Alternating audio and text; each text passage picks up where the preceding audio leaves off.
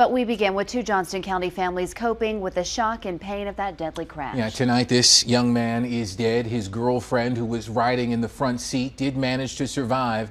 The accident happened around 3 this morning in the 5800 block of Old Fairground Road. The Highway Patrol says Lucas Curran's car crossed the center line, clipped a roadside, and then slammed into a tree. Elena Athens in the Raleigh Eyewitness News Center. She's got more on this story, talking to family members. How are they holding up, Elena?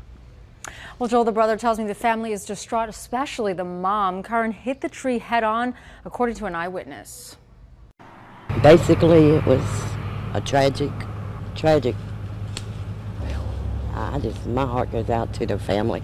A 25-year-old is killed in a crash, and his girlfriend, who was riding with him, was injured. The family of Lucas Curran says he was on his way home, less than 3 miles away, when he slammed into a tree. It was a loud impact. It sounded like one of them transformers right there exploding on the, there. So we, like I said, we jumped up to see what it was, and that's what we woke up to. The crash happened outside of this woman's home early Saturday morning. When she came outside, she could hear the girlfriend, Jessica Coates, screaming. The girl was laying here, blood all in her arm and everything, standing there saying, help me. So I dialed 911 and I talked to them. The girlfriend was taken to Wake Med and at last check is in fair condition.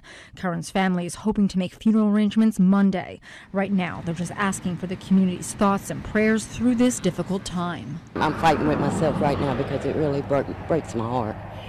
It's somebody's child, and there basically wasn't nothing that we could do to save him or help him because he was already gone. And Highway Patrol says both victims had their seatbelts on when they crashed. The department also saying speed was not a factor, but they're not sure if alcohol played a role. An autopsy is being done. Live in the Raleigh Eyewitness News Center, Elena Athens, ABC 11 Eyewitness News. Such a tragic accident. Elena, thank you.